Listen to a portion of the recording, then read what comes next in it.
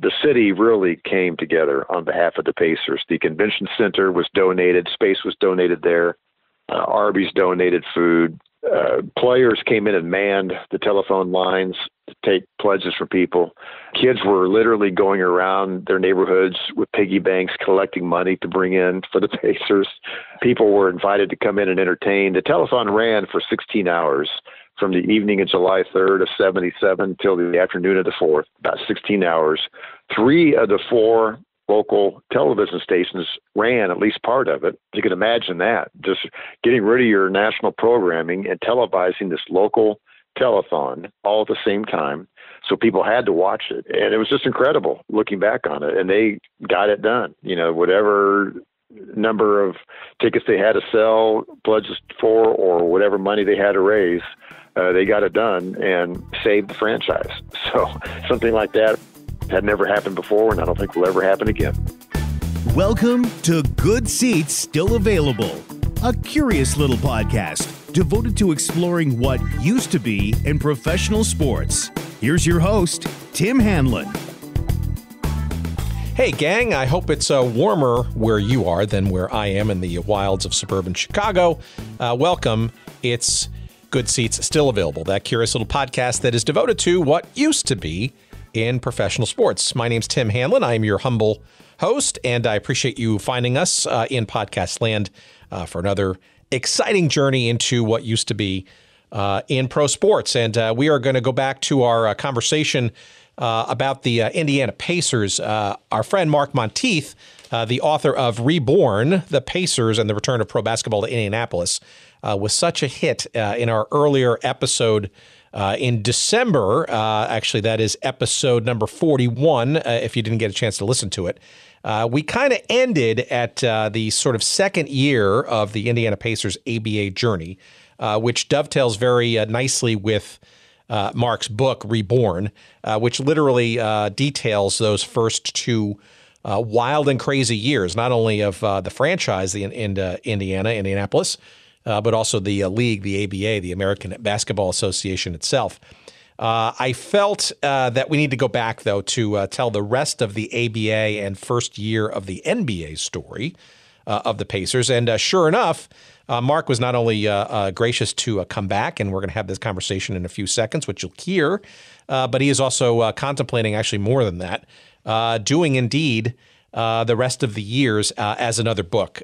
I do highly encourage you, though, to not only listen to that previous episode, but the book, Reborn, The Pacers and the Return of Pro Basketball to Indianapolis, literally is an amazing set of detail and stories, anecdotes, memories, et cetera, of those first 2 years. Mark has done a ton of research and has been around that team, the Pacers, in many of its incarnations for many years, perhaps more so than any other beat reporter and or writer than anybody in Indianapolis history. So we wanted to give sort of fuller fledge to the rest of the ABA/early NBA story of the Pacers.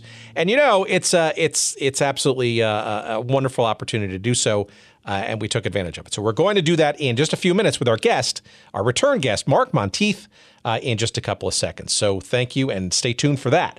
A couple of promotional notes to get out of the way as we continue our journey into 2018.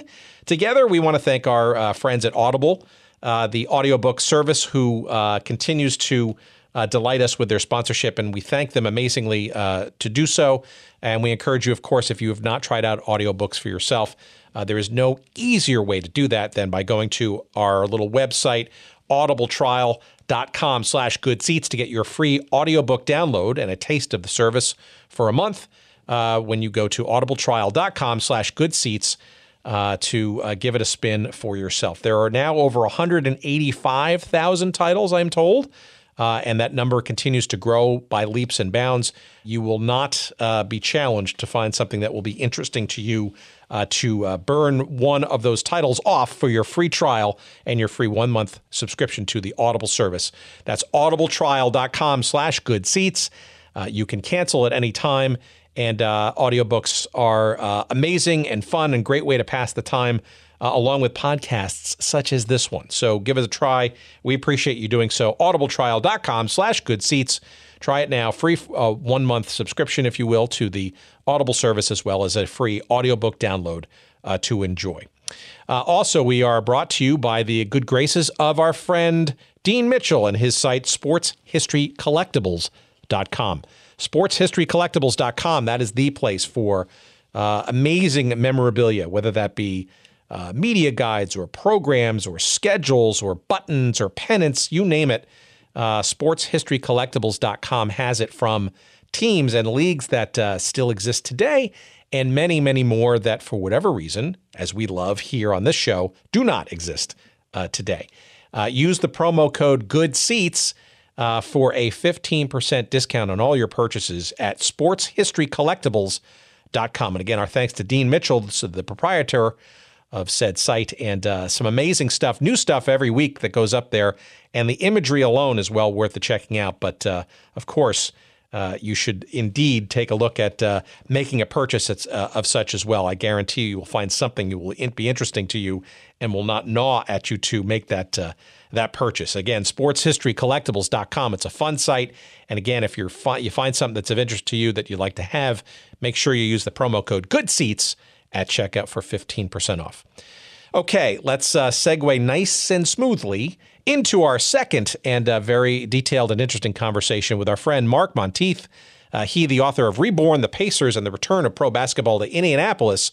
And we get into more NBA, actually the first year of the NBA, but prior, the amazing years of the ABA version of the Pacers in our conversation. Coming right up.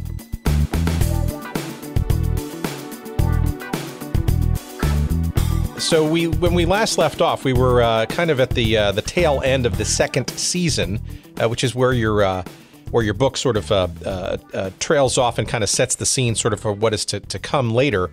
I thought it was also interesting, too, because the end of that season, this is the 1968-69 season, the Pacers made it all the way to the championship series against the completely resurgent Oakland Oaks. And I'm not sure you got a chance to listen to our episode over the holidays, but we had the pleasure of being able to talk with Oakland Oaks owner Pat Boone and his reminiscences of his 2-year adventure, shall we say.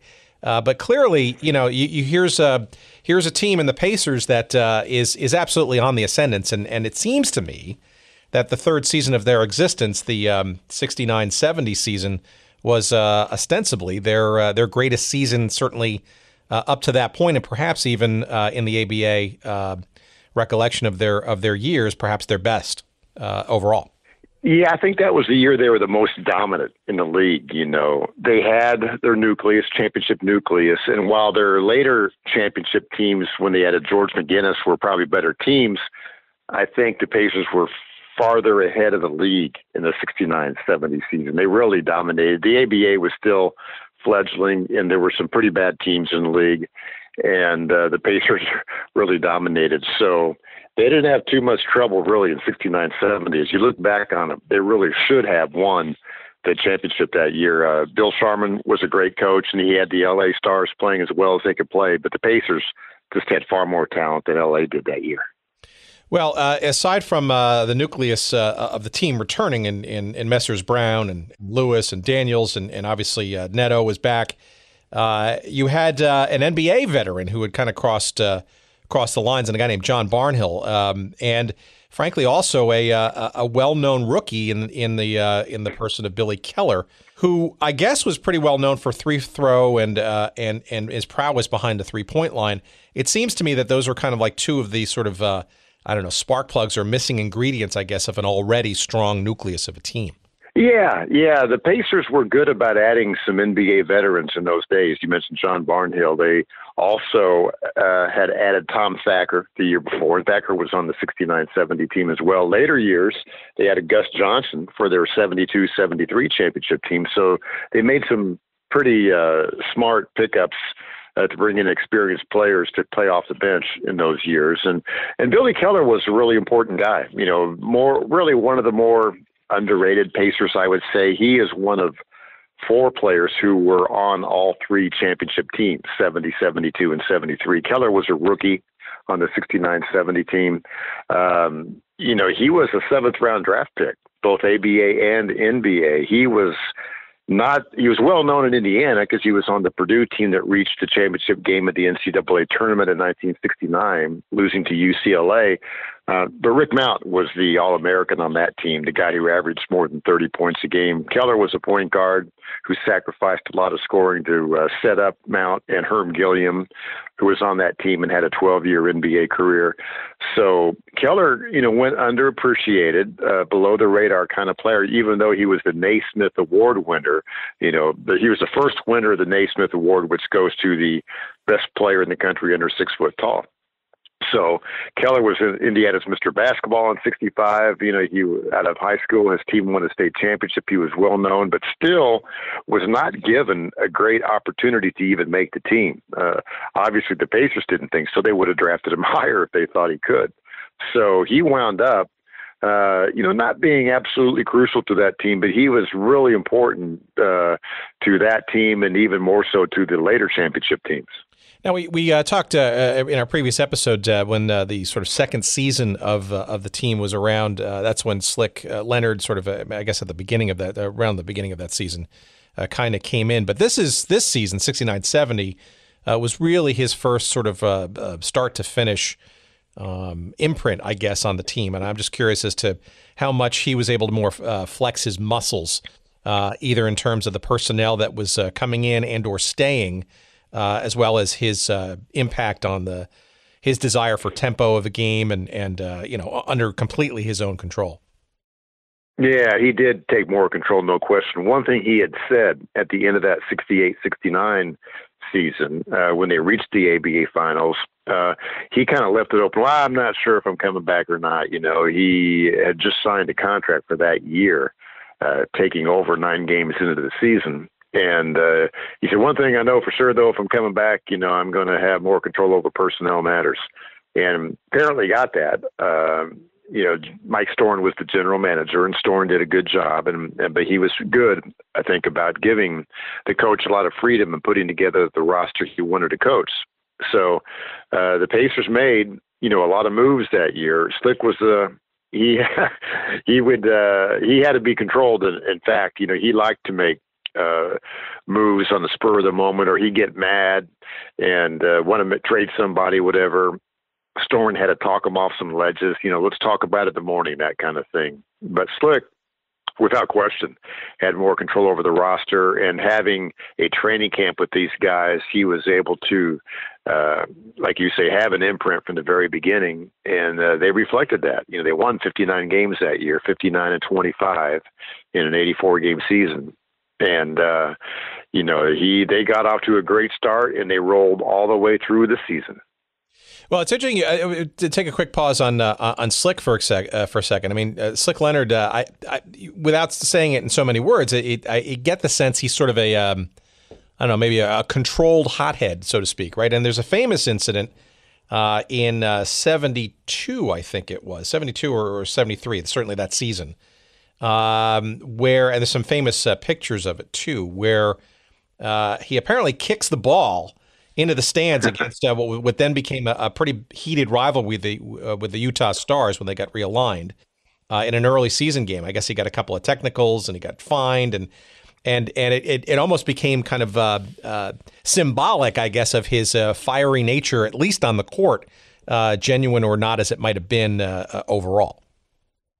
Yeah. Oh, yeah. He had incidents that if they happened today would get him suspended for a long time. It's amazing, really, kind of what he got away with back then. He did kick a ball into the stands in Utah. There was a game, the home game, where he took the ball rack and just shoved it out on the floor, and the balls are bouncing every which way. He would occasionally put his hands on a referee. He would say things in the newspaper that, you would really get in trouble for today. Like in 75, they're playing San Antonio in a playoff series. And he said something along the lines of, hey, if Bob Bass walks across that midcourt line, I'm going to deck him. This kind of thing. In my book, there's a quote from the second year where he says, hey, if they want to fight, we'll fight, this type of thing. So he was very temperamental. Some of it was for show, I think, and he's known as a really good guy. And as soon as the game was over, everything was forgotten. He and his wife, Nancy, used to have parties at their house, and they would invite the referees and the members of the opposing team and this kind of thing. So it was just kind of all within the confines of the game, but that certainly set the tone for his players, and they followed suit, to have this fighting spirit. But Slick got away with things back then that are just totally unheard of today. And while he did take some fines, no question about it, there would be far more severe penalties today for some of the things he got away with. A couple of interesting things in that 69-70 season, one of which was, I think, the still a standing record. Well, obviously, the ABA didn't exist past 76, but a record for points in one game against the Pittsburgh Pipers, 177 to 135. I just can't imagine that today. Just up and down, clearly a non-defensive game, but it almost sounds like some of the old classic NBA All-Star games in terms of no defense, but it was. I was at that game. Okay, and so at what point did you know you were on to something that was notable in history? Oh man, like you said, obviously no defense, and then you got guys, hitting 3-pointers that have no business even taking 3-pointers. Pittsburgh was not very good, and the Pacers, mucked it up by just giving up layups so they could get the ball back, that type of thing. And that's another thing that they would be highly criticized for today if they dared do that, just doing whatever they could to get more points. But people just didn't take it as seriously back then. They had scored, the previous year had scored 172 points in a game. So that wasn't the first time they got over 170. So it's just amazing to think about that today, that could happen. But it did, it did. And I don't remember a lot of details. I just remember, guys like Nedelicki out there shooting 3-pointers, and the game was kind of a joke, but it was entertaining. People got into that kind of thing, and the ABA was such a wild and free league that people kind of got excited about stuff like that. People didn't really criticize it. People just thought it was entertaining. Well, and certainly by comparison to the NBA, which is a bit more staid and a little bit slow and a little more plodding, I guess, and obviously had all sort of that heritage of sort of the game sort of being a true cager kind of thing. I mean, do you think defenses, in general in the ABA kind of got short shrift, not only on the court, but maybe in the annals of history? Or do you just think it was just the up-tempo sort of nature and an adjustment, frankly, versus the quality of defensive play? Yeah, defense wasn't then what it is now. Some people want you to believe that NBA teams don't play defense now. Of course they do. Teams would get 200 points today if people didn't defend.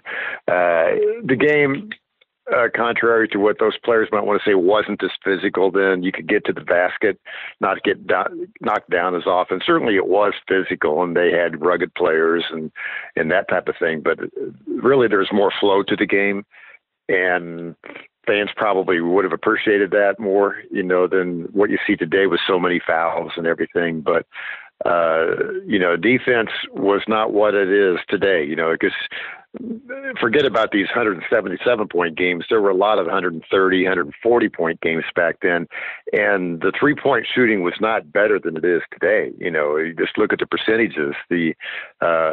Nobody was shooting 40% from the 3-point line back then like players do today.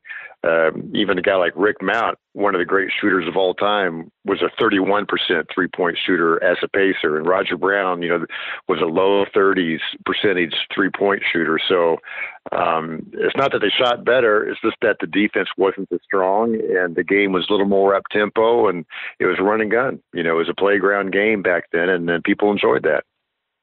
Also interesting that year was that the All-Star game came to Indianapolis. Was that a signal that the league found Indiana to be a model franchise, or at least one where they were worthy of hosting the game? Obviously, there must have been some love by the owners to have the third season's All-Star game in Indianapolis.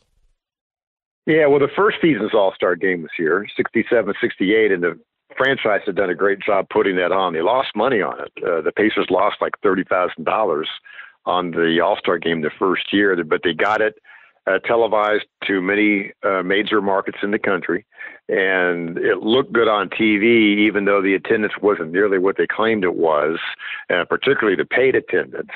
But it still televised well, and it was a really good moment for the league to get the product exposed around the country. And the second one was in Louisville. And so they brought it back to Indianapolis for the third one, and they did have a national telecast for that one. I also attended that All-Star game as a fan, and it was a big deal. You know, any ABA game that was on national TV seemed like a really big deal back then, and the league needed the exposure so badly. I believe that was a year there was a boycott that nearly caused the cancellation or postponement. The players were starting to organize and wanted some kind of union representation. And there was a meeting and so forth, and they didn't take the court for warm-ups, you know, until late. But still, the game went on, and it was a good show, and it all worked out. But it was kind of a near miss there. I mean, it would have been obviously devastating if something like that happened. And the players knew it. I don't think they were going to boycott the game, but they were just trying to get a voice, get some representation, and, you know, establish some kind of power within the league, because the league was becoming established, and the players, you know, wanted to participate in the development or the improvement of the ABA. Do you happen to remember who might have been broadcasting that game that season? Well, my guess would be Don Criqui. He did a lot of the ABA games. He did the playoff games, I know. So that's my best guess, because I know he did, like when the Pacers played the LA Stars in 1970 in the finals, Don Criqui was doing games. And that's where I would guess first. I'm pretty sure it was him. Yeah, and the broadcaster, I doubt it was NBC though, right? I'm wondering if, I know HBO broadcast a bunch of games in a couple of years afterwards. I know like the famous dunk competition, I know, was an HBO presentation, a fledgling HBO back then. I guess we'll put it to our audience as to maybe where that video can be found, because it would obviously be really cool to sort of see some of that stuff in action. And I know some of the ABA enthusiasts out there discover some of these tapes on a regular basis and post them on YouTube.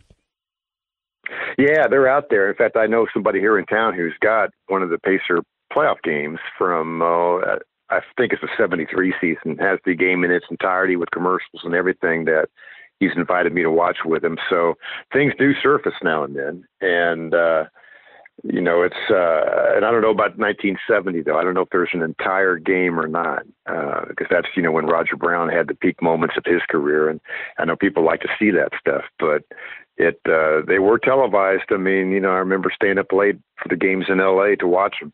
They were televised, and again, it was a huge deal for the ABA and for the fans to have those games exposed like that. But a lot of it's gone. You know, as you know, people just didn't keep the tapes of that. You know, the film was expensive then. It wasn't videotape. It was stuff on film, and it got reused or thrown away, and a lot of history got lost. Well, the end of that season, I mean, the Pacers obviously winning the championship in 69-70. They not only did they win the championship, but it appears to me that they literally blitzed through the playoffs. I mean, they seem to be quite dominant, and almost to the point of it being almost a fait accompli, especially after that first series sweep of Carolina, and then a 4-1 series dismissing, if you will, of Kentucky. Yeah, they did, and that shows how dominant they were. Yeah, they swept Carolina the first round. They lost game 1 to Kentucky at home in overtime, then won the next 4 games without a whole. Well, you know, they were reasonably close, but then they beat LA 4-2 for the championship. They should have won it in 5 games. There's kind of a famous story from that. You know, the Pacers were up 3-1. They're coming home with a chance to win the ABA championship on national television. I think it was CBS that was doing the games. And the cameras are set up in the locker room, champagne's on ice in the locker room. They're going to have this huge celebration, winning their first ABA title. And lo and behold, Bob Nettlich goes water skiing the day before the game. This game was played on a Saturday, I'm pretty sure. And Netto, on a Friday, it's warm, it's late in the year, and he goes water skiing with some friends. So he shows up for the game with sore shoulders, sunburned, and he's shooting air balls out there because he's tight. And I think he went 7-22 from the field, something like that. And the Pacers lost. They lost this home game. It was a classic case of assuming too much, of thinking you've got it made, and, some pressure on yourself. So they had to go back to L.A. to win the series. And it was, all three of the Pacer titles were won on the road, and this was one they should have won at home. But they just, between Neto going water skiing and the players just not responding to the moment the best way, they had to go back to L.A. and win it. Was Neto disciplined in any way, or was it just sort of an assumption about his unique style and approach, shall we say, to playing the game of basketball? No, I don't think he was disciplined. I don't think that it was known, for a while that he had gone water skiing. He was sunburned, but, as far as anyone knew, he had just spent time outdoors. And I don't think it was really known the reason why he played poorly. He did have a lot of rebounds that game, but his shooting was so bad. But I'm sure he wasn't the only one who didn't play up to par. I don't think some other guys did as well. They just didn't handle the moment, really. But it's one of those things that had it come out then, there would have been a lot of criticism for. But since they won the title and it comes out in later years, people just think it's funny. Yeah, let alone the insurance risk, right, which is obviously a modern day thing. Can you imagine? Yeah. I don't think you'd have – just imagine today if a player the day before a title-clinching game in the NBA Finals were to go out and go water skiing. Can you imagine the blowback on something like that? I mean, again, that's the ABA for you. That was just a different time. How did the city of Indianapolis respond to the championship, right? This is a league that's been only around for 3 years, right? And we talked earlier in our episode 41, sort of in the nascence of the team, the nascency of the team, the growing love affair and the, I guess, putting on the map of Indianapolis as a major city with a professional franchise in the ABA. What was the reaction? Was it a true outpouring of emotion, or was it muted? What was the sort of response from the fans of Indianapolis to this championship in 70? Oh, people were excited. Yeah, no question. They treated it as if they'd won an NBA championship. As far as people here were concerned, ABA was every bit as big a deal as the NBA, and this was our deal. And people, really got excited about it. People met the team at the airport when they flew back the next day. Of course, they're not flying charter then, so they stay overnight in L.A. and come back the next day, and people greet them out there. There was a parade that I believe went from the team headquarters on 38th Street downtown to the Circle, so 38 blocks. And they used to have these ham and bean dinners at the fairgrounds to celebrate these championships like that. We're open to the public, maybe $5 a person, that kind of thing, and it'd be televised. So the city got really excited. Again, Indianapolis was wanting to get on the map, wanting to be a major league city. And this was something that everybody took a lot of pride in. It was treated like a huge deal. And, I think as far as anybody here was concerned, it was every bit as big a deal as a Super Bowl or an NBA championship or World Series championship. Yeah, but with a bit of homespun quality and goodness and genuineness, right? Ham and beans. Can you imagine that in the city of New York? I know. Oh, I know. And that's something. I think they had sponsorship. And I remember watching it on television. It was they televised the thing. It's a shame there's no tape of that. I think it would be hilarious to see today. The only thing I remember from their postseason banquet, Mel Daniels and Nettlich used to kind of go as a tag team. This is kind of yin and yang, two guys who were opposites who became good friends, and they would, the players would all get up and take their turn at the microphone, and they'd go up together and kind of just do almost a comedy routine, Mel would say, "You go ahead, Neto," and Neto would say, "Oh, that's awfully white of you, Mel," that kind of thing, and joking around. And, so it was something that was good for the city. I think it just made the city feel good, about being a championship city. Well, they were certainly drawing very well as well. They were clearly stable, and it's by comparison to some of the other hijinks around the league, probably a good thing for everyone involved, not only in Indianapolis but also in the league itself, to have a real example of stability and success, and portending well, hopefully, for the future. But it's interesting in the off season, though. Arguably one of the architects of that success, the general manager, Mike Storen, resigns to go to Kentucky. Why would you leave a situation like that to go to another franchise, given all that success?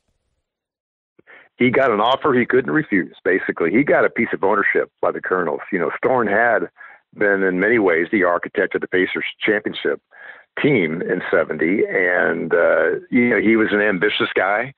And Colonels called with just an offer he could not refuse. One of the funny stories related to that is that when he went in to clean out his desk in Indianapolis, I guess before he had officially signed his contract with the Colonels, he wrote a letter addressed to the general manager of the Kentucky Colonels, proposing that the Pacers and Colonels play like an 8-game exhibition series the following season, just to save money, to play a bunch of exhibition games against one another.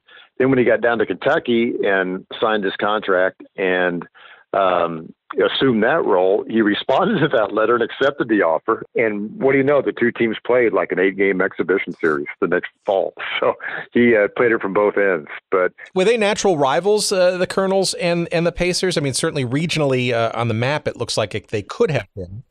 Yeah, no question. 2 hours apart. Called the I-65 series. Interstate 65 separates Indianapolis and Louisville about a 2-hour drive.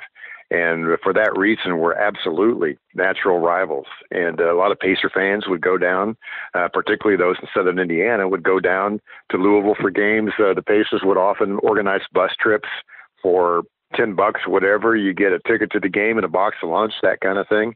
And so it was a great rivalry, yeah.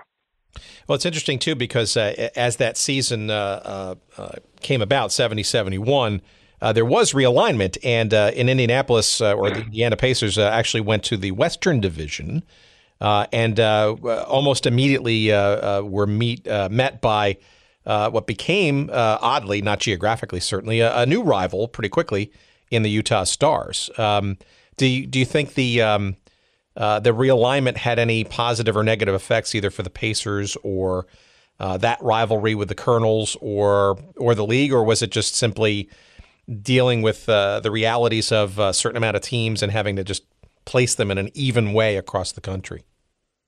No, that was another thing that was manipulated. When Storen got down there, he and the Pacer leadership, probably Dick Tinkham, the team's legal counsel, they were good friends. They had been in the military together, Marines.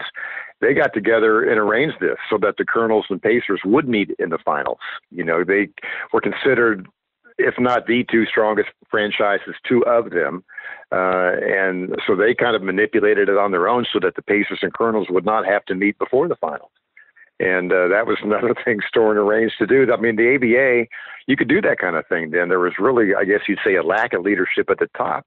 And a couple guys could get together, and I'm sure they had to convince, other owners or whatever, but they kind of manipulated that whole thing to get the Pacers out west. It didn't really make sense geographically, but they just wanted to separate the Pacers and Colonels so that they wouldn't bump heads in the early rounds of the playoffs. Oh, and that's very I don't know if it were. What's that? I said that's very interesting. I mean, the fact that they would go to that, to kind of break up what I would imagine would be a great rivalry if they would meet on a regular basis, right, to intensify it, but apparently not. Yeah, well, they met a lot during the regular season, and so the rivalry was strong, and they did wind up, of course, meeting for the championship in 1973 and again in 1975, but, that was the whole plan, and again, Storen's very upfront about that today, let's spread this out, so that the Pacers and Colonels won't have to meet too early, that we both have a good chance to get to the finals. So going into that season, which obviously was not as successful as the season prior, and we sort of hinted at this in our previous episode, that'd be episode number 41 for those who have not listened to our first interview with Mark, please, by all means, pause this one and go back to that episode, or as soon as this one is done, go right back and download and listen to it. But I do want to touch on it again because more evidence of it comes about, not only in this season, but in a few more seasons, is their use of the draft and/or to be able to bring in rookies from local schools, right? In this case, this year, as we mentioned earlier, the draft pick being Rick Mount from Purdue. Not only talking about Mount and his sort of contribution, I guess, this season and a few seasons thereafter, but maybe you can kind of remind our listeners as to sort of the rationale about sticking to having a fair amount of local rookie and or collegiate product in the Pacers organization. And was that indicative, by the way, of just the Pacers' unique ability to kind of find and stoke interest on the local level, or was that something that other ABA teams were also doing too, that sort of geographical kind of tie-in with new and rookie talent? Yeah, I think other ABA teams did it. The ABA was so focused on mere survival that there were basically no rules. We've talked about, splitting the Pacers and Colonels east and west and things like that. The Pacers won the championship in 1970 and were still able to sign Rick Mount, not because they had a draft pick, for when Rick Mount was available. Obviously, as a first-team All-American, he would have gone very, very high. If you had the ability to sign a player, you just did it. The other teams in the league didn't care. It was whatever great college player you could bring into the league, bring him in by all means. Don't worry about the draft. The ABA had a draft, but it was almost a joke because the Pacers obviously would not have been able to draft Rick Mount, who was a two-time first-team All-American, if you had a normal draft like you have today, where you go in inverse order of your regular season record. So the Pacers added Rick Mount, and people need to understand, while not a big name today to younger fans, in Indiana in 1970, he was the biggest name. He had been Mr. Basketball in 1966. He was on the cover of Sports Illustrated, the first team sport high school athlete to be on the cover of Sports Illustrated. I think there had been some Olympic swimmers or so forth who had been. But Rick Mount, a story by Frank DeFord, was the cover boy in 1966, and that was as big a thing that could possibly happen to an athlete in 1966, being on the cover of SI. And so he has this great career at Purdue, and it seemed perfect for the Pacers because they had four set positions. You had a point guard in Freddie Lewis, you had a small forward in Roger Brown, a power forward in Bob Nedelicki, and a center in Mel Daniels. They just needed a shooting guard to go with them, and preferably a three-point shooter to add to that mix. And Mount seemed perfect because he was the best shooter in the country. And so they added him, and there was huge excitement about that. He actually signed his contract on a live television broadcast here in Indianapolis. That's how big a deal it was. They televised it. And the bad news about that, the thing that people didn't pick up at the time, is that Slick Leonard didn't attend. He didn't go. He did not want Mount to be signed. He was against it because he didn't think Rick fit in to his style of coaching. I don't think he just didn't like Mount as a personality and didn't think he was needed. But this is a case where Storn overruled him and said, look, we need this guy to sell tickets. He's going to sell tickets like crazy. So they signed him, and Mount wound up playing 2 seasons for the Pacers, but it turned out to be an unhappy experience for all concerned. That's very interesting. Right. So 2 quick questions on that. And again, more projecting sort of generally. So what I think I hear you saying is there wasn't any sort of ironclad or written, shall we call it, territorial strategy by the ABA or its teams. It was more of a, heck, you're closer to those regional situations. And if you can get those players, especially given, obviously a competition for talent coming out of college with the NBA, go get them, right? Yeah. Like, Kentucky signed Dan Issel, for example. The Colonels added Dan Issel. and you could go around different parts of the league. But basically, the ABA just wanted every great college player it could get its hands on, and whatever team had the means of signing that player, it went out and did it. And the Colonels later signed Artis Gilmore, and Mike Storns kind of told me the story behind that. But that wasn't regional, but they had the means of doing it. The ownership had the money to do it. So by all means, please go do it. It was all about survival for the ABA. Well, okay, and am I projecting here that that possibly there were some, shall we say, clandestine efforts to ensure some of those signings? Because I think as you hinted before, an ABA draft, arguably perhaps even after or before, or even against the NBA, it feels to me that as a fledgling, only 3+ year old league, shall we say, other means might have to be explored in order to secure some of this talent versus sort of the more traditional ways of getting that talent. Yeah, I think that's fair to say. Yeah, no question. Any stories that you remember perhaps of maybe things or untoward or curious as to how people might have been discovered or found or onboarded before more traditional methods of drafting and or signing? Well, I think with the regarding the Pacers, I don't think that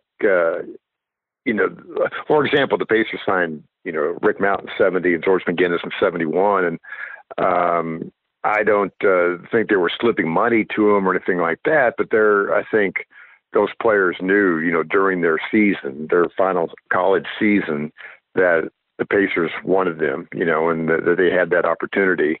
I think in the case of the Colonels and Artis Gilmore, there had been conversations throughout his last season down in Jacksonville. And, Mike Storns told me the story. There's an all-night negotiation with Gilmore, like before Christmas, when they agreed to a contract, So there were things like that going on throughout the league. And probably, for all we know, in the NBA as well, it was just a much less defined time. So, shall we say, I don't know what the rules were, but, certainly there was a lot going on behind the scenes in those days to get players lined up. Well, Mel Daniels had a superstar season, right? He was the MVP of the league, and Larry Brown clearly continuing his dominance that he exhibited in the playoff series before by being a first-team All-Star. But, of course, they did not replicate the success that they had the year before and lost to the eventual champions, their newfound rivals in the Utah Stars, who they apparently just beat out in the new alignment during the regular season to kind of win their division or the playoff position in that. So not necessarily a bad season by comparison, but clearly not the heights of the year before. But as we segue, you mentioned yet another local product in George McGinnis, right, who comes in that next season, a pretty large contract. And he, of course, was transformative and arguably, I guess he's a Naismith Hall of Famer as well. Perhaps a few notes on George McGinnis and his impact. He of Indiana coming into the team. Yes, George, was just an incredibly dominant high school player. He was Indiana's Mr. Basketball in '69. We've talked about, you can see the nucleus the Pacers are building. They have Billy Keller, who was Mr. Basketball in '65, Rick Mount from '66. Now George McGinnis, who is Mr. Basketball in '69, joins the team. And he had gone to Indiana. He was just an incredibly dominant high school player, led his team to an undefeated season and state championship.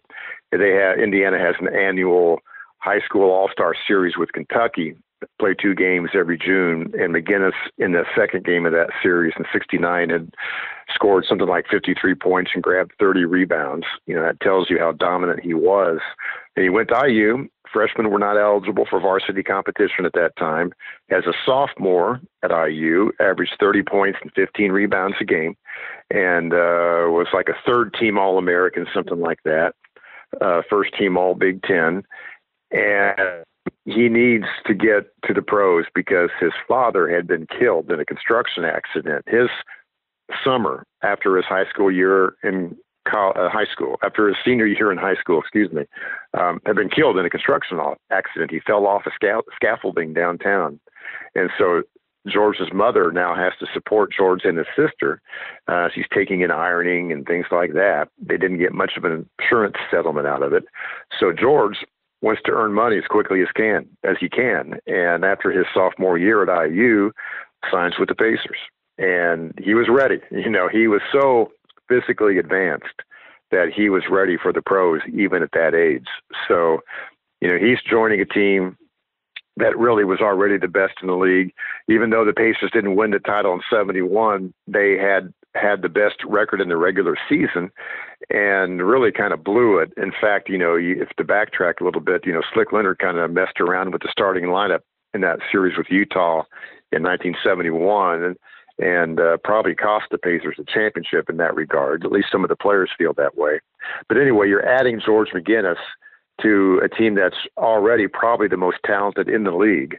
And it was almost too good to be true for the Indiana fans. You got Billy Keller, Rick Mount, and George McGinnis, and Mel Daniels, and Roger Brown, and Freddie Lewis, and Bob Netolicky. I mean, it truly was that first year too much talent for one roster to contain. They developed some issues as the year went on with, trying to keep everybody happy with playing time. But George McGinnis was just think of Karl Malone or LeBron James. He was along those lines. He was obviously younger and less disciplined, but still that kind of physical freak of nature who could dominate a game all by himself. And he joins this team that already is superior.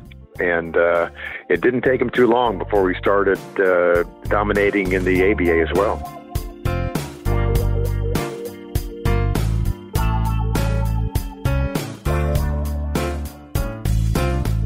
Okay, friends, sorry for the interruption. Just wanted to quickly remind you that today's episode of Good Seats Still Available is brought to you by our friends at Audible, the premier provider of digital audiobooks with over 180,000 titles to choose from in just about every genre you could think of.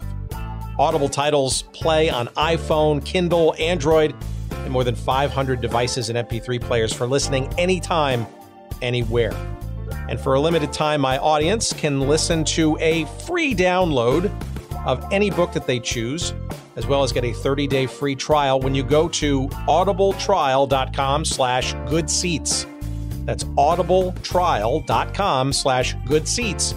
And you can choose from over 180,000 titles, as we said, including one that I'm listening to right now. It's called The 10-Gallon War by John Eisenberg. That's the story of the NFL's Cowboys, the AFL's Texans, and the feud for Dallas's pro football future.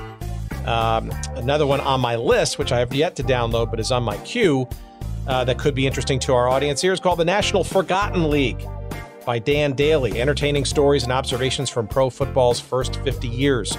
Those are just two of the many thousands of titles to choose from, and not just in sports history, but you name the genre that you might want to listen to, and Audible's got it.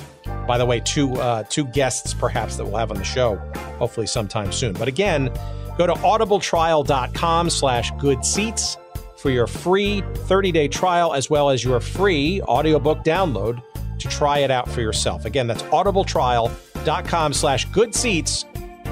And now, back to our conversation.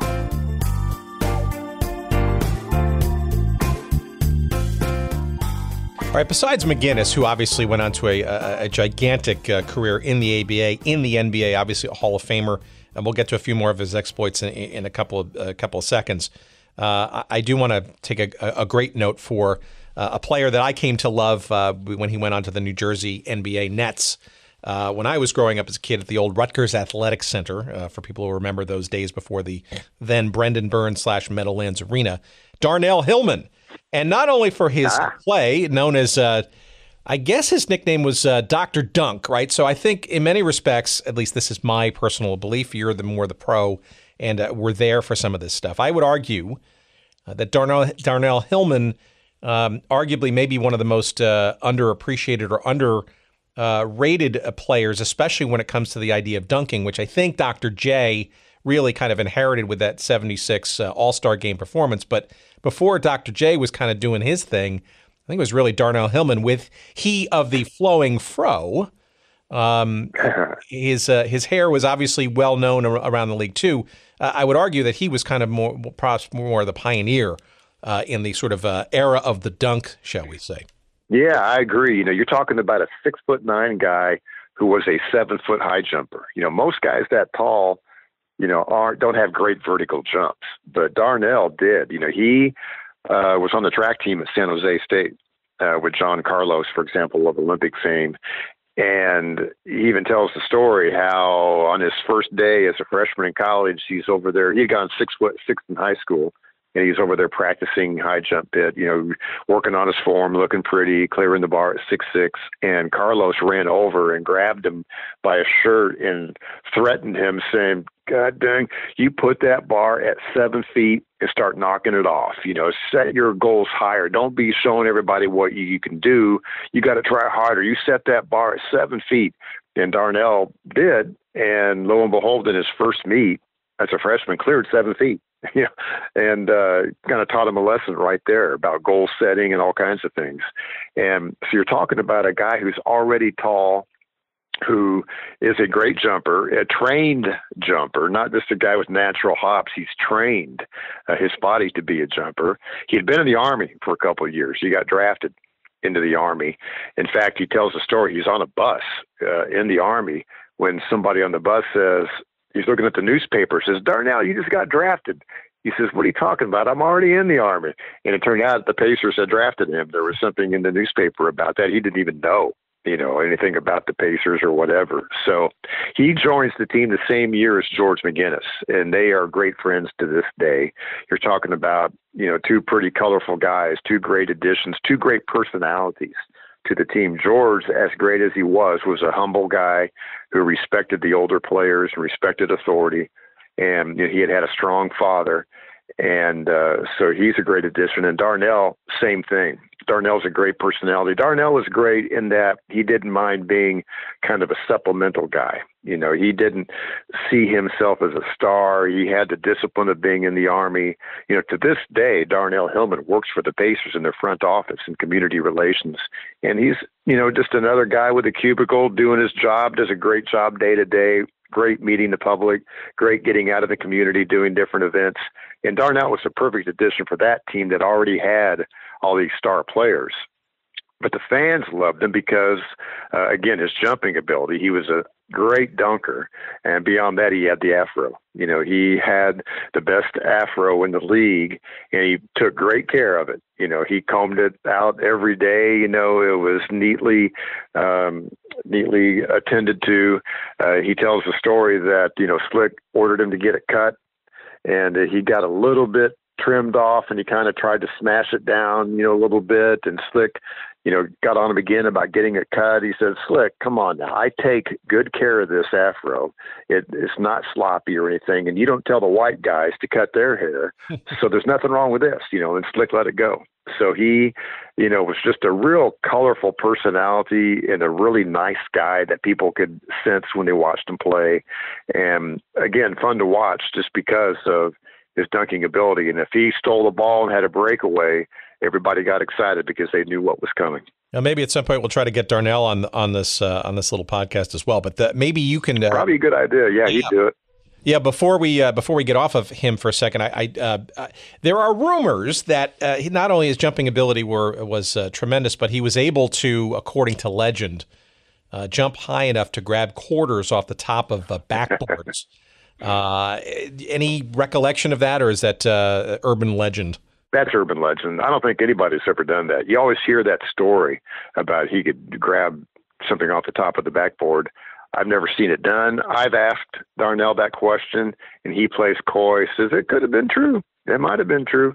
But he couldn't do that. For one thing, to actually do that, you've got to take a running start and get right next to the backboard without running into it, that type of thing. And, I've never talked to anybody who said they saw Darnell do it, but that kind of thing always becomes legend. You hear about certain guys maybe in Rucker Park or, from the playgrounds in New York being able to do it, but I just don't think it's ever been done. But what Darnell could do was run to the basket and kick the rim. He could put his foot on the rim. Now think about that. That goes back to his high jumping days. And he would do that at clinics like, Billy Keller or somebody would have a summer camp, and Darnell would go out there and kick the rim. And that, to me, is just about as impressive as being able to grab something off the top of the backboard. Well, amongst all that, a second straight championship. Did the city regale similarly, and was the talk of dynasty on people's lips at that point? Yeah, people, definitely were still excited about it. No question. They beat the Nets in 1972. And, Rick Barry, of course, is a member of that Nets team. And by the end of the year, George McGinnis is starting. He'd taken over the starting spot from Bob Nedelicki. And so you got this rookie. And Roger Brown is still playing at a high level. This is actually Roger Brown's last year as a full-time starter for the Pacers in 72. His body is already kind of betraying him, partly because of age and partly because he didn't take care of it. And, Mel Daniels was a great player. Freddie Lewis was the MVP of that series. And Freddie Lewis, in my mind, is the most underrated Pacer and the guy who should have a number retired at the Fieldhouse today. He was the one who led that championship in 72. But it was a great series, beating New York. Rick Barry obviously had been the big name in the ABA from the very beginning. So I know the fans got really excited about beating Rick Barry's team. And it was another big deal, no question about it. Yeah, and we talked about the importance of Rick Barry in our previous episode with Pat Boone, which we encourage our listeners to go seek out because arguably that's episode 42. Obviously, Rick Barry was a big deal, and in many respects, that was the anticipated future and value of that franchise. Which didn't happen in the Oaks' first season, but certainly did in the second season, and then obviously once he was moved with the team and all that. But obviously, Rick Barry, a quintessential all-star in many respects, and to be able to defeat a team in the Nets with a superstar such as Rick Barry. Pretty darn good thing. And look, this is the second championship in 3 seasons. And going into the 72-73 season, it seems like all the pieces were in place to, frankly, continue unimpeded in the years to come. And clearly that next year was adventurous, but also yet another championship. However, without Bob Nedelicki, right? So he was sold to Dallas. Rick Mount, after 2 seasons, was sold to Kentucky for some bucks and a little bit of change. You had Donnie Freeman come in, an all-star himself, with the Chaparrals. But it's clear that McGinnis clearly stepped up and became not only the force of the team, but a true force, if not the force, in the league this season. Yeah, and the interesting thing about that 72 title is that there were some things going on beneath the surface that a lot of people around here weren't aware of. You had 2 players, Nedelicki and Rick Mount, both say publicly they wanted out during the finals.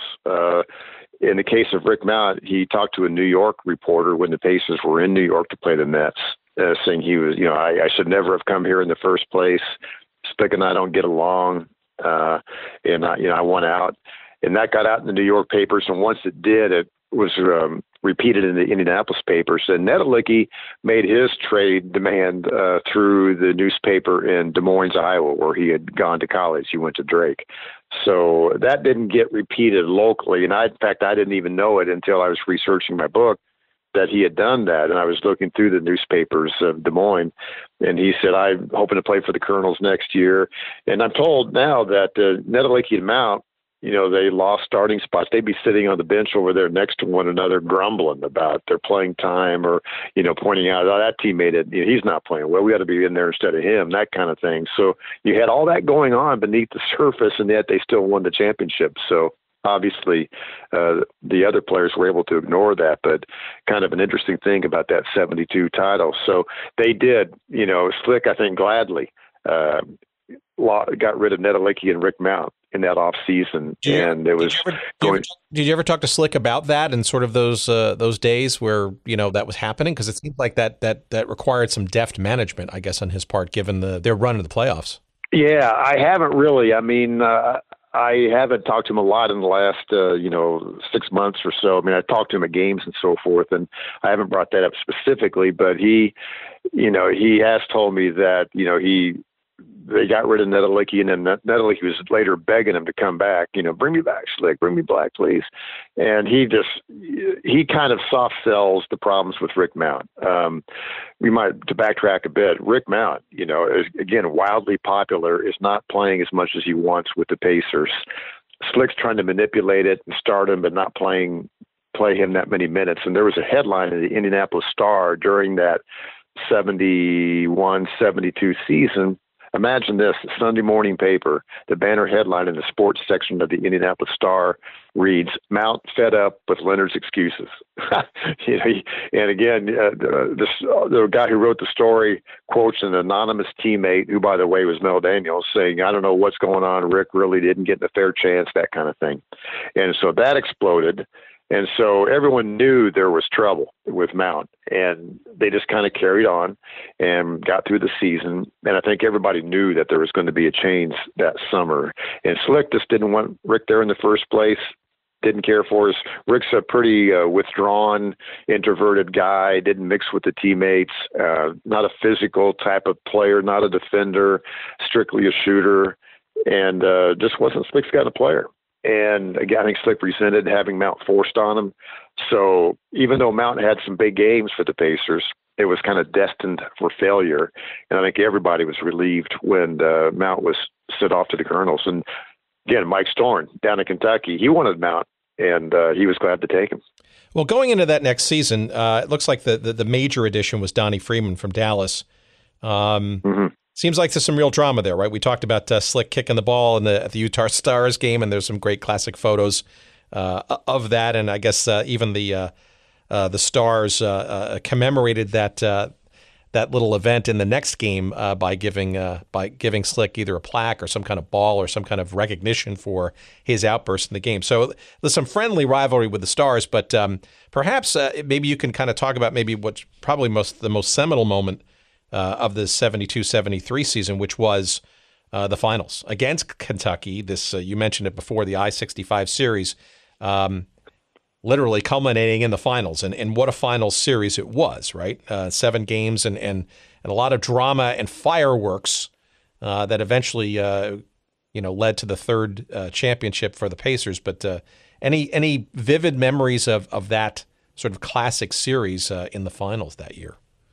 Yeah, the weird thing about that series was that the visiting team won. The visiting team won game 1. The visiting team won game 3. The visiting team won game 5. The visiting team won game 6 and 7. So home court advantage meant nothing in that series whatsoever. And it was a classic. By this time, the Colonels have Artis Gilmore and Dan Issel, 2 Hall of Famers. The Pacers have their collection of Hall of Famers, future Hall of Famers. Louis Dampier also on that Colonels team. So great talent in a great series. It came down to game 7 in Louisville. It's an afternoon game. And the Pacers, that was George McGinnis' series, really. I think Freddie Lewis was actually kind of positioned to win the MVP of that series as well, but he got hurt. And then game 7 down there, Freddie was injured, Mel Daniels was in foul trouble, and McGinnis just took over and scored 27, 28 points in that game. He wound up getting MVP for that series. And this was George McGinnis really at his best. Not he wasn't the best player he was ever going to be, but he was certainly the best player of that series, and the Colonels had no answer for him. And again, the Pacers win a championship on the road. They could have done it the previous game up in Indianapolis and didn't get it done. So that's why today, when I hear people talk about, home court advantage is so important for the playoffs, I think really, certainly wasn't ever for the Pacers. But obviously it means something. But for a variety of reasons, the Pacers won all their championships on the road, or clinched all their championships on the road. So, the whole motto that year was 3-73, third championship in the 73 season, and they got it done. And at the very end of that game, somebody unfurled the banner down there, 4-74. They were already looking ahead to 74, but certainly that wound up being kind of the last run for that championship team, the core of that team that won 3 ABA championships. Yeah, it also though seems to be I don't want to call the zenith of the franchise, but is clearly in the year or two that follows a couple of other substantial changes, right? I mean, clearly the team humming on many strong cylinders. I mean, bringing Len Elmore, for example, in the next season, and reacquiring Neto and McGinnis, just pounding it out with just huge points and rebounds performances in games and whatnot, and playoff. They never not made the playoffs, right? So clearly, as a product, obviously very strong. But the idea of moving, right? We talked about this in the earlier episode, right? The facility that they were playing in at the fairgrounds, right? Not necessarily befitting, I guess, an increasingly popular and major franchise in a league that would not go away. And maybe you can kind of give some hints as to some of the broader implications by this new arena that was planned and constructed, I guess, largely because of the Pacers' success in a Market Square arena in downtown Indianapolis, a home of their own. Yeah. Right? Right. The success of the Pacers, made it clear that people thought, okay, they're here to stay. And the Coliseum just really wasn't adequate. The Coliseum was built in 1938, 39. It was kind of a Depression era WPA project. Nice facility, still is used today for hockey and for college basketball. Been remodeled, of course, but it's a cool building, but just not really adequate. The capacity was about 9,100. The locker rooms were inadequate. The sight lines weren't that good, that type of thing. Just not a good modern day facility. So there was talk of building a new place beginning in the early 70s. And there was talk about building something out in the suburbs, out in farmland on the northwest side of Indianapolis. But then Mayor Lugar, Richard Lugar, who went on to become, a longtime senator, a very good one, in fact, was the mayor and a young progressive guy. And he stepped in and said, no, we're going to do this downtown. And he got it done. And they built the arena downtown. And downtown was dying, really, at that point. The shopping had moved out to suburbs.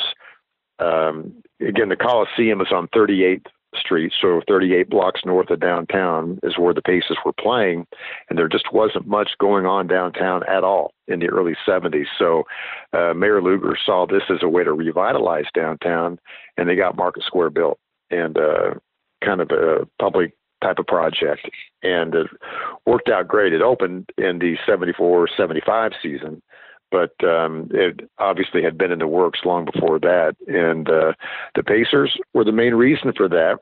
And that's why you can argue the Pacers' role in Indianapolis being what it is today. I mean, their success got Market Square built. Market Square kind of kicked off downtown revitalization that continues to this day. Some people would argue the Colts wouldn't be in Indianapolis if not for the success of the ABA Pacers, because you can connect those dots. So that was crucial. Not only crucial for the Pacer franchise, but for the entire city of Indianapolis. But am I correct in noting that the team also had some financial troubles? It seems that some of the ownership shifted a bit or significantly when they became involved with another fledgling league, which maybe didn't have as much, impact in the city as much as the Pacers did with the WHA, the Racers, the Indianapolis Racers. Any sort of understanding of sort of that situation? Because it seems like that relationship with the Racers kind of got the team, perhaps, if not generally off target in terms of finances, even more so because of that relationship. Yeah, I know the ownership changed. I mean, the original ownership group, even when the Pacers are winning titles, are not making money. And I think these guys were ready to move on and not be bothered by it. I've been told by one of the original owners that he probably lost between $20,000 and $30,000 personally of his money, and a new group takes over. And yeah, they do have the hockey franchise, and I can't tell you a lot about that. I mean, the best memory of the hockey franchise is that Wayne Gretzky played for the Indianapolis Racers back then as a teenager, but that's kind of what they're known for today. You know, they had a decent following, but certainly the ownership group was really stretched thin.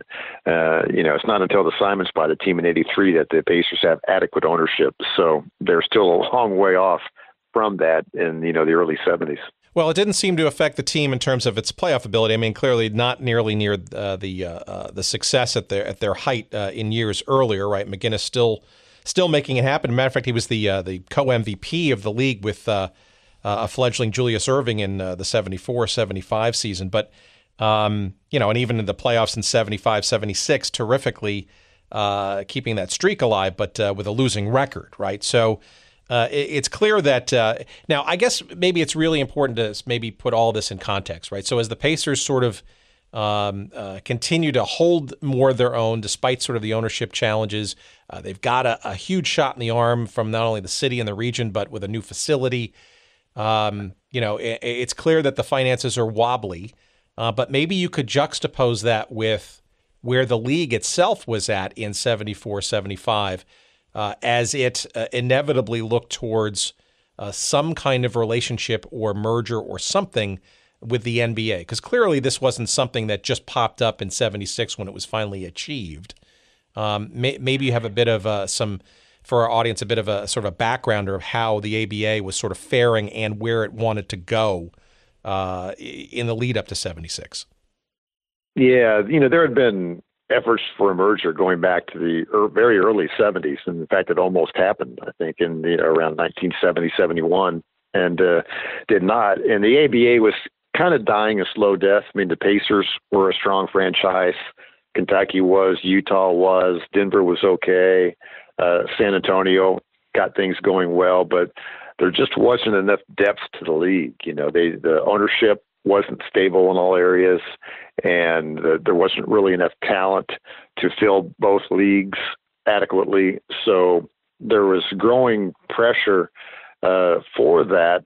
But the ABA, the NBA obviously had the upper hand. The ABA was the one that was dying. The NBA was okay, and they were able to kind of ride it out and force the ABA teams into a desperate deal. As you know, only 4 ABA teams joined the NBA. It's not, I guess you call it a merger, but only 4 teams survived, and team franchises were folding. Players were being dispersed. The Baltimore Claws, folded, and their players were dispersed around the league, and it just wasn't working. It was no longer working. You didn't have enough good franchises. So it was unfortunate, but it was kind of inevitable as well. How do you think the Pacers made their case to be one of those 4, right? That's obviously the team that you knew the most and the best versus the others that maybe didn't make it. How and why do you think the Pacers and arguably with some shaky finances behind them, how did they make their case and to be one of those 4 chosen in your mind? Well, they were the best attended franchise. They drew the best. They had the best fan following. Kentucky wasn't far behind. Other teams did okay, but they had that. And then, frankly, it came down to being able to come up with the money. There could have been other ABA teams that joined, but there was a $3.2 million entry fee. And somebody had to come up with that. And in the case of the Pacers, it was a man named William Easton, Eason, who wasn't really a sports-minded guy, a real smart guy who had a company here. And he's the one who wrote the check. And he went to the meeting in New York, and he got it done. And that's what got him in. It wasn't a matter of being approved. It was a matter of having the money to do it. And so you had, Denver and New York and San Antonio doing the same thing, but it really came down with being able to come up with the entry fee. John Y. Brown of the Colonels took kind of a buyout from the rest of the ABA. And as people know, the Spirit of St. Louis owners got the best deal of all time by agreeing not to be part of the merger. They took a deal where they got 1/7 of the television revenue of the 4 ABA teams that did go in, which they still get paid on today. So it really was, basically a matter of coming up with the cash and getting in there. Yeah, that's something we discussed with the producer of the ESPN 30 for 30 episode devoted to the spirits of St. Louis with our friend Dan Forer. And we're actively trying to get Dan Silna to kind of regale us with sort of that story behind all of that in the sort of deal of the century, deal of the millennium, I think, for sure. But yeah, I mean, you look at Kentucky as a successful franchise, right? And I think there are still a lot of people in Louisville who argue that could have been Louisville's shot at being sort of big league for a long period of time too, had that buyout not occurred. But it's other people's money, right? And you don't know if it's not your money. You don't necessarily have the right to sort of, project. But I think a lot of people in Louisville, having lived there for a period of time myself, would sort of argue that that could have been a seminal moment in the city's professional ambitions itself. So I guess maybe one of the best sort of ways to kind of conclude our little journey here in the Pacers' early history, and that being the ABA, was sort of their segue into the NBA, right? Maybe you can kind of give a little bit of a understanding about how that first season, bumpy as it might have been, for the four franchises of the ABA, including the Pacers, sort of went. There is also another, as we've hinted at before, another ESPN documentary, this being of a shorter variety, ESPN short, about a particular event. I think it was that first NBA season, again, indicative of, some of the financial hardships of the team as it segued into the NBA, a telethon of all things, to, raise not only awareness, but season ticket money, et cetera. Again, I'm projecting here, but what was that sort of transition like, going from, arguably one of the most stable, and it's a relative statement, franchises of the ABA into this big uncharted territory of the much bigger and more professional legacy of the NBA in that 1976-77 season? Yeah, it was a combination of entering a new league, a stronger league, stronger competition, and being a franchise that happened to be in a downward cycle. The Pacers won their last title in 73. The following year, they came back with that same team again and wound up losing a 7-game series to Utah in the second round of the playoffs. And by this time, Roger Brown's really declining physically, and Mel Daniels isn't quite what he used to be. And that team got spoiled by success. They had all this, all 3 championships, and they're getting pretty high and mighty, that kind of thing. So they kind of have their last run in 73, 74. The Pacers trade off everybody but McGinnis for that 74, 75 season. They have like a Cinderella run to the finals where they lose to Kentucky in 75. And this was George McGinnis at his peak. As you mentioned, he was co-MVP with Julius Erving. And then McGinnis goes to Philadelphia in the NBA strictly because he could double or triple his salary at that time. And there were no hard feelings from the Pacers, really. They couldn't match the money he was going to get in Philadelphia. Everybody kind of tipped their cap and wished him well. So the Pacers come back in the final ABA season, 75-76, with a much weaker roster. Some decent young talent, Billy Knight, Lynn Elmore, Billy Keller is still a Pacer. Darnell Hillman is still here. But they have a losing record, 39-45, still make the playoffs in the dying ABA and lose in the first round. And then join the NBA, which is a huge relief to everybody here to be part of the NBA finally and to have new life. But again, they don't have a really strong roster, and they had to give up their first round draft pick to get into the NBA. I mean, the NBA kind of stripped all these 4 ABA teams down to the nubs, to let them into the league. So the Pacers have a losing record. They're reasonably competitive, but they have a losing record, and they get through that first NBA season and they're in trouble financially. They, even though they had sold more tickets in that first NBA season than they did in the last ABA season, the expenses are greater.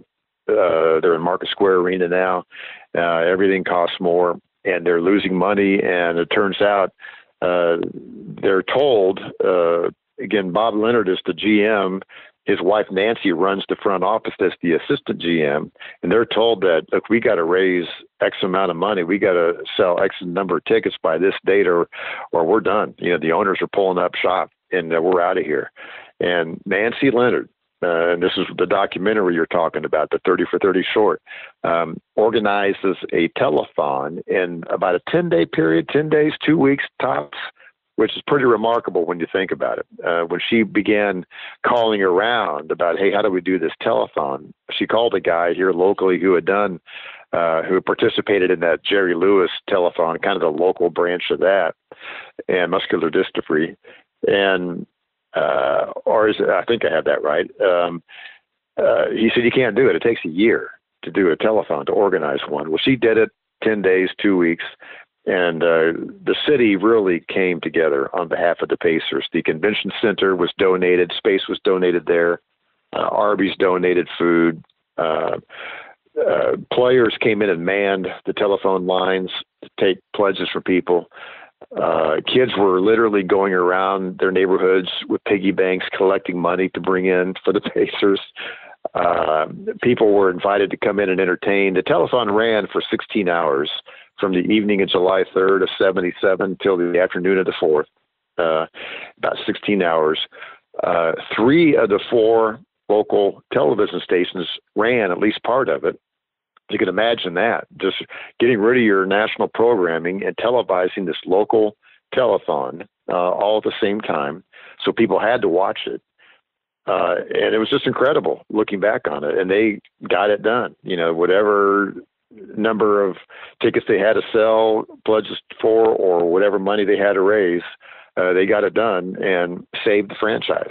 So something like that had never happened before, and I don't think will ever happen again. Well, it defies logic, right? I mean, here's a professional team with arguably unmatched success in the ABA, right? Where, literally looking to the public in a very public way to raise money to stay in town. So it's hard to believe, and that's why that documentary short is well worth watching. Yeah, because a professional franchise basically standing on the street corner with its hand out. Hey, brother, can you lend me a dime? It is amazing. This was also the time where the telethon, right, obviously pioneered by Jerry Lewis and the MDA, but was a very strong mechanism by which to raise funds. I mean, if I remember correctly, the Democratic National Party. One year even had a telethon on television to raise funds. If you can sort of believe. Yeah, a different time. People responded to that kind of thing back then. Yeah. But I guess my question really is, where did Bill Eason go or come from? Right. In that, he's the one who put up the bond, if you will, or the money for getting into the NBA. Did he not have the funds to kind of operate the team as well? Where did he get the $3.2 million to get that? Did he borrow that? Was that part of the problem? Any general understanding as to sort of how they got into that financial position so quickly, especially after having convinced the powers that be that they were one of the 4 franchises that should have been taken by the NBA? You'd think they'd be right? Yeah. He just kind of faded. His name was really rarely mentioned, and at the time it was all behind the scenes. He was like an engineer type of guy. I think his company was Roach Diagnostics. He invented diagnostic equipment, that type of thing. And so he had a whole lot of money, but he just kind of did this as a favor to the city and didn't have interest in being an NBA owner, probably didn't have the money to operate a team, day to day.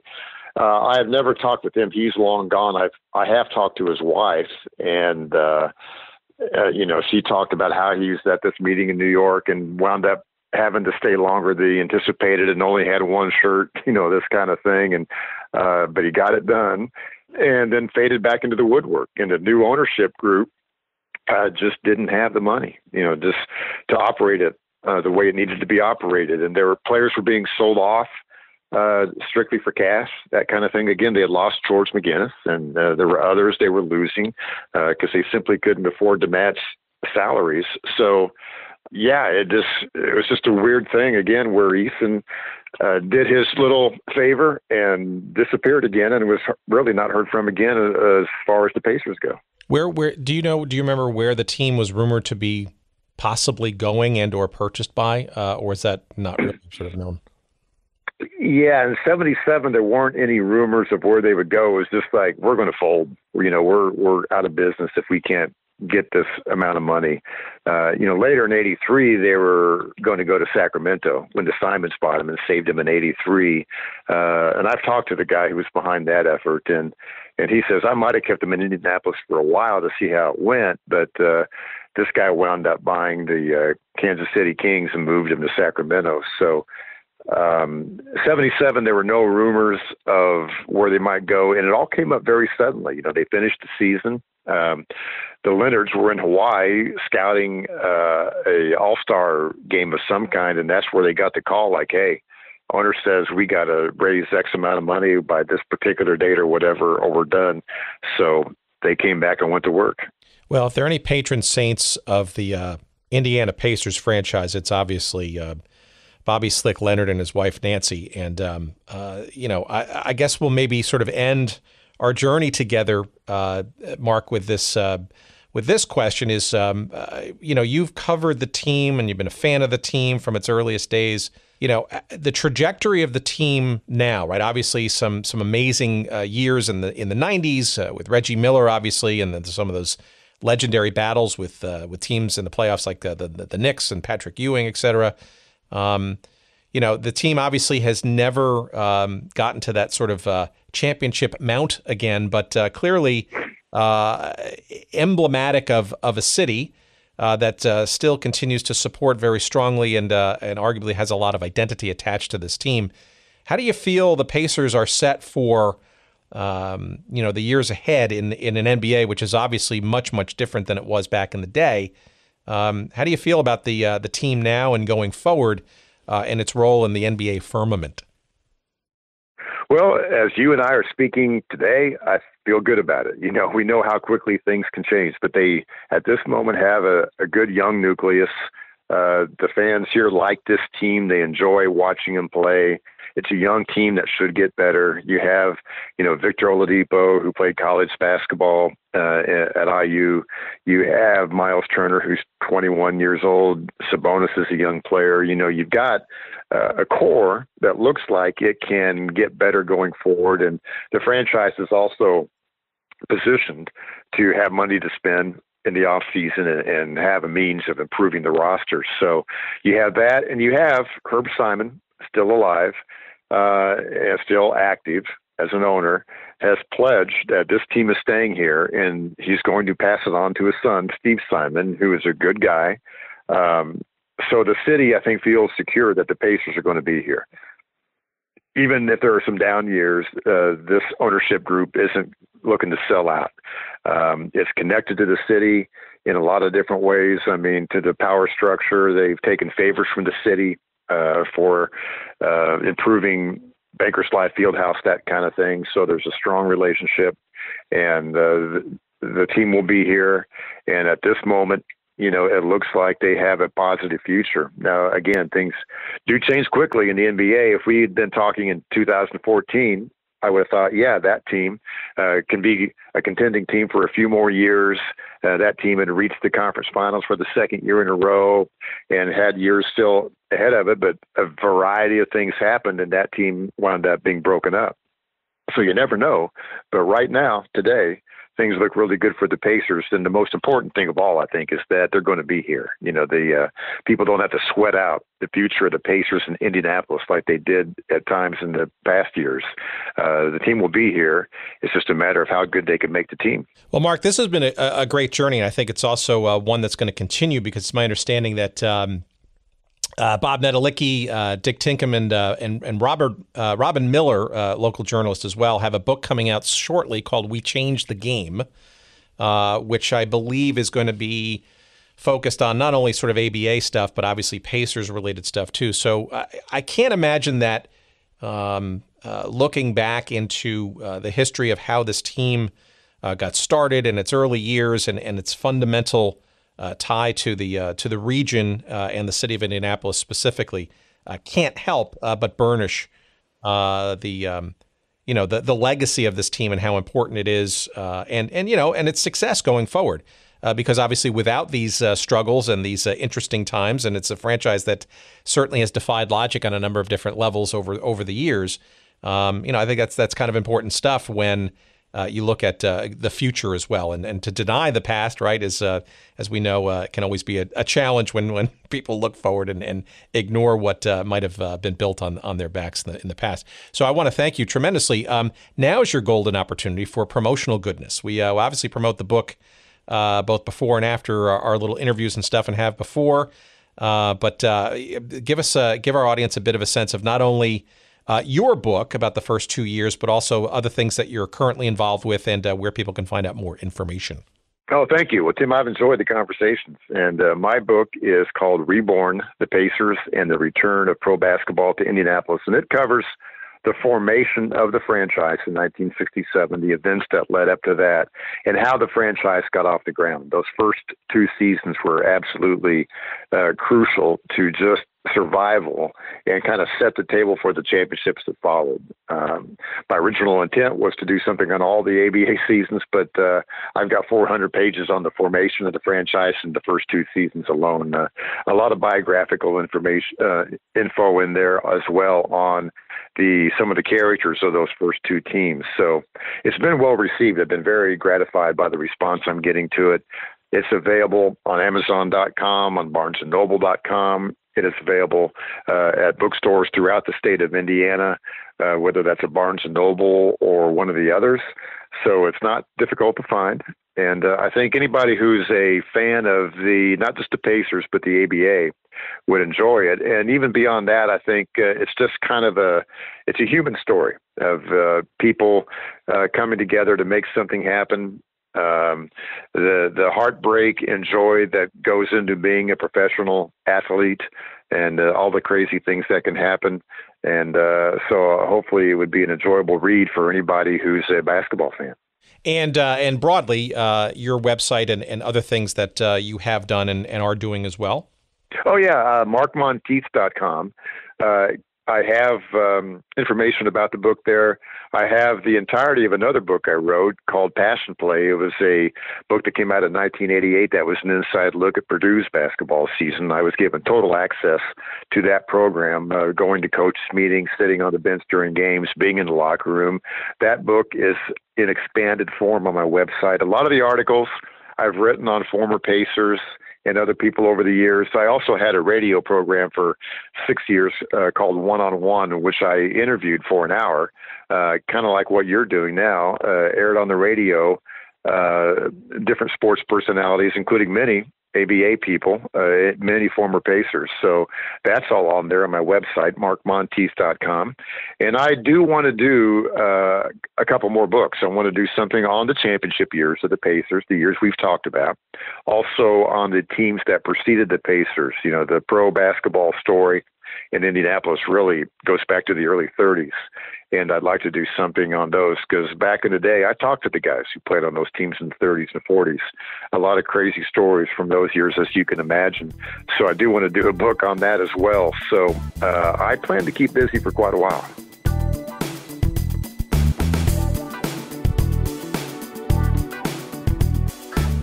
All right, you Pacers fans, you can't say that we haven't given you enough love on this here show. Mark Montieth, we thank you tremendously. Mark's book, again, is called Reborn, The Pacers and the Return of Pro Basketball to Indianapolis. It is the first 2 years, really, of the ABA version of the Pacers when they first started with that fledgling league. And as you heard from Mark, there are more books in him to come. And in particular, much of what we talked about today, the years after those first 2 years, as well as its entree, the Pacers, into the NBA in 1976, 1977. So we look forward to seeing that book from Mark in the months to come, and we'll absolutely have Mark back to promote that if and when it is ready to do so. We also want to remind you that Mark's overall website, where not only you can purchase the book, although you can find the link for that, of course, on our website at goodseatsstillavailable.com. Just search for episode number 45, or frankly, also don't forget to go to episode 41, which was our first interview with Mark. But Mark does other things in life too, including beat reporting for the Pacers today. He's got other books out there, as he's mentioned, one called Passion Play, season with the Purdue Boilermakers back when they were coached by legendary coach Gene Cady. Mark's got a whole bunch of other stuff. He's got a very touching story about his battle and survival with cancer. His website is Mark Montieth. That's Montieth, markmontieth.com. That's where you can find out more about all that Mark does and is continuing to do, and keep in touch with him directly if you'd like. And perhaps if you got some stuff, some stories, some input about the later years of the ABA version of the Pacers, he may just indeed appreciate that as he puts his work together for that hopefully upcoming next book. For us, we want to thank, of course, our friends at Audible, audibletrial.com/goodseats. Don't forget to get your free 1-month version of the service and a free audiobook download. Sportshistorycollectibles.com. Don't forget to use your promo code GOODSEATS for your 15% discount there. We want to thank our friends Podfly Productions, in particular Jerry Payne and the boys and girls at podfly.net. And again, if you want some help in getting going with your own podcasting stuff, including production, etc., or you just don't know where to start, podfly.net. Tell them that Tim Hanlon and or Good Seats Still Available sent you, and I'm sure they will be more than happy to guide you in the right direction as they have me over the last year or so. And for us, if you want to follow us, please do. We love your tweets and your comments and all that kind of stuff. Make sure wherever you listen to us that you rate and review generously, especially if it's positive. We always appreciate that. That helps our algorithms, whether that be on iTunes or Google Play or all the other various places that we're available, wherever you pod, as we say. And on social media, let us know where you are and if you're enjoying the show. On Twitter, we're at Good Seats Still. On Instagram, you'll find us at Good Seats Still Available. And in Facebook land, you will find us a page devoted to us as well about the show. Just find us when you search Good Seats Still Available there, too. Okay, I'm done. Thank you so very much. I appreciate your listening. More good stuff next week. Take care, and we'll talk to you then.